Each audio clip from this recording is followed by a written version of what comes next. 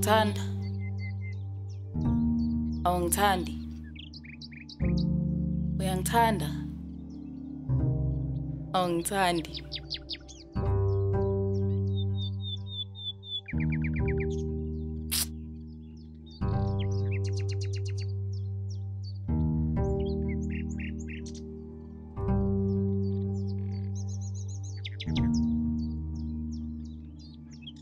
Ngiyakuthanda.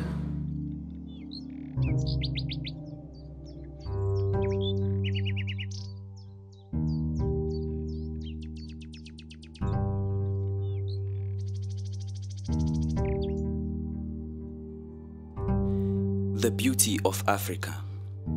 See beautiful African queens as they take pride in their cultural sets, hearts waiting for amalobol. Mbino wasicho, bringing families together, the closure, warmth, the connection of love. Dear old South Africa, how beautiful you looked in your days. How I wish I could experience those days in my days just to connect with the love of Ilobola. The first love that was not really a test but meant to bring warmth. So I met this beautiful African queen from the Zululand. Intokaze enhlobuhle bayo beyaqhakaza ngathi inkanyezi ebusuku. La Ilobola ngizolikhipha. I wanna keep her. She's so perfect in my eyes, she can do no wrong. If you really love me, we need to do things right. Son, we went there to pick the lily flower you have chosen from the Khumbane garden. Perfect, uncle. Please tell me how well you went. We've been charged. She has an honors degree, graduated top of her class and currently working on her master's in science. 100,000 Ilobola. I just graduated from varsity. This shouldn't be tragedy, but I still owe NSFAS half of what I've been charged plus added tax. My two siblings are relying on me for their first year tuition black tax. Doubtless I love her with my soul body. Now I stand a chance to lose her because my pockets are that bad. Am I mad or love is bought at a certain price? These are not lies, but before money, love was and is a gift from God.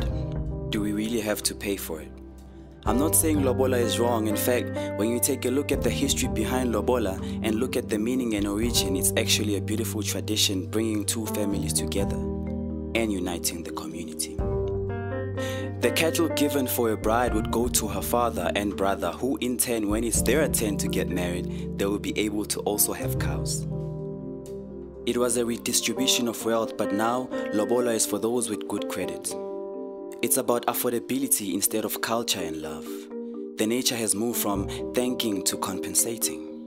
The conversation has moved from she was loved here, can you do the same, to we spent a lot of money on her, can we get a refund? Young couples start their marriage with nothing. If love went hand in hand with money, many would have met with full pockets. But see, love alone is enough to bring warmth and home and make families whole. What happens if you really love a girl but don't really have the cash to lobola her? Do you just let go of the lover of your life because of money? Love alone is enough. Please know that it is only love that connects strangers and turns them into family. If there was no love, lobola would be in vain. So let's cherish love than we cherish money. When two hearts connect, let them be. Love is a soul's recognition of each other. Shakespeare said, love is not love which alters when alteration finds. Let there be no barrier to love.